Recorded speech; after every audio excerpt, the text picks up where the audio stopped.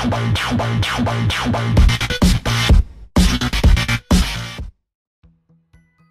up guys, the Unlock Tech here, and in this video I will show you how to install TWRP Recovery on your MI3 or MI4.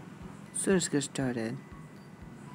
So here are the requirements and the safety instructions to get started.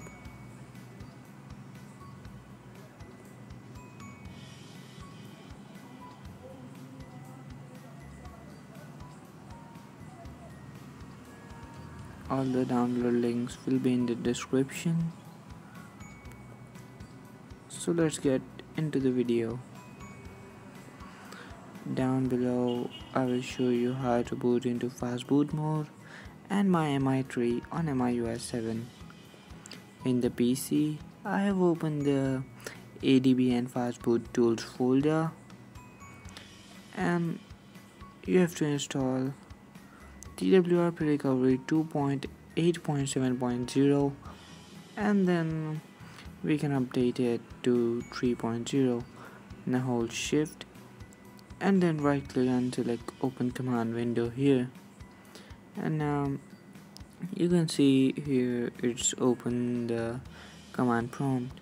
Now type in first command as FASTBOOT devices, and you can see that the FASTBOOT code and FASTBOOT is written. Then the second command is FASTBOOT flash recovery, and then right click on the recovery name and select rename, and then click copy and then paste in the command window and type in .img and hit enter.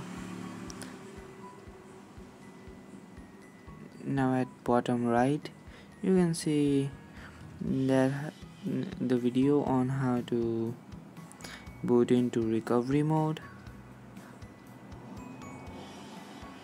So now press and hold the volume up and power button till the phone goes off, and then after it will reboot into recovery.